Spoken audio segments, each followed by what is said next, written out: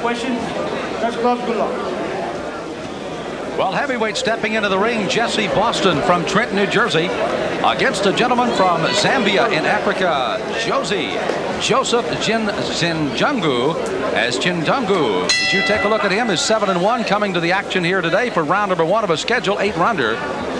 And Boston is going to be quite a challenge for him. He's only 6-2-1, but despite the fact he said he has not had a fight in quite a while, he did come back in April and quickly dispensed of Tony Williams, and feels like he may be back in the groove of making a little bit of note here now in the heavyweight division. Both these guys normally are cruiserweights.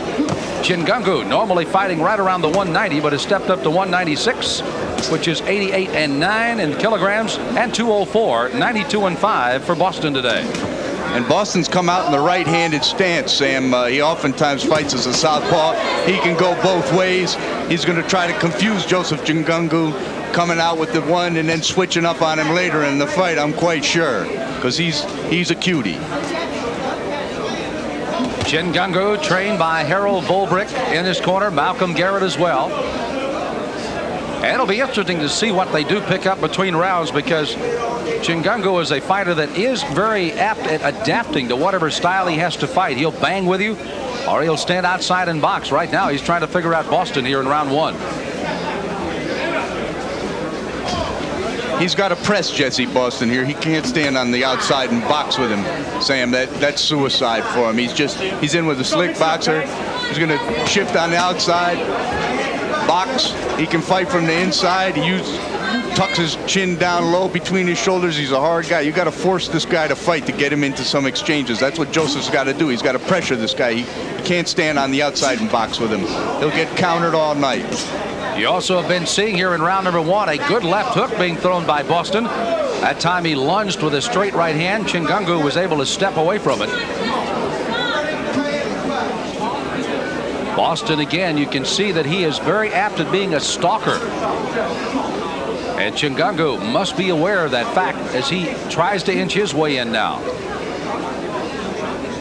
Come on, man, work.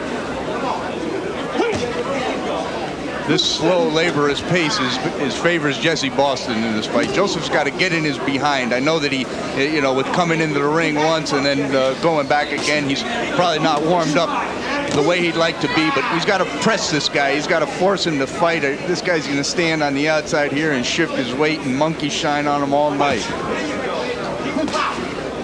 That's what he needs to do. Walk to him with a jab, just like he's trying to do now, Joseph. I'm sure that's what Harold's going to tell him in between rounds. Boston, the older of the two, at 29. Chingangu at 24. And, of course, the duration of Boston during this fight. How much will be able... The big punches thrown by Boston as they close in on the end of round number 1. Joseph landed a great clean... If you're balding or have thinning hair... Joseph Chingangu in the white trunks. Jesse Boston in the black with a red stripe, entertaining the crowd in round number 1 as they both threw some pretty good fireworks. Bob, how about your scorecard? Did one or the other get an advantage over the other in the first round? I gave Boston the first round based on the first 2 minutes and 50 seconds of the round. Obviously, the last 10 seconds belong to Joseph, and he expects to carry that on into the second round of this fight. He knows what he's got to do. He's got to force this fight and throw straight punches at Jesse Boston. So the old adage that a fighter sometimes is able to steal a round with a final punch on our unofficial card did not work. Now, as far as the adjustments are concerned, we anticipated that Harold Volbrick would be talking to Chingangu in between rounds. What does he have to try to do other than what he was able to get away at the end of round 1, Bob? Well, at the end of the round, he finally forced an exchange, which he needs to do. He needs to back Boston up and walk to him with that good, strong jab of his. But right here, he's standing in the middle of the ring with him, which favors Boston.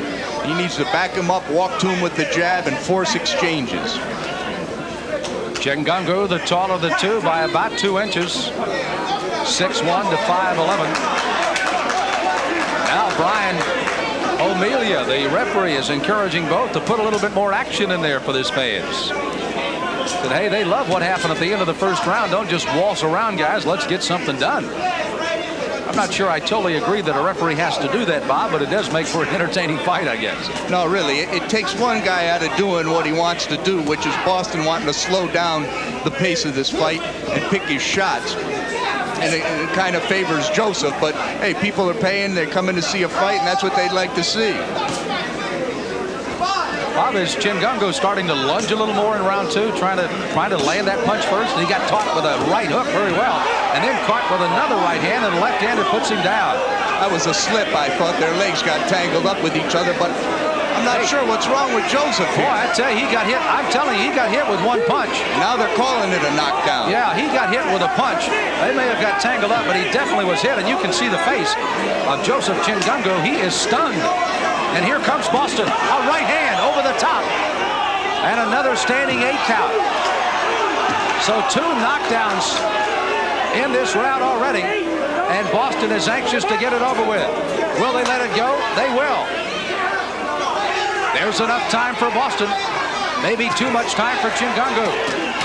And Boston goes right to work. They need to stop this fight. And they do.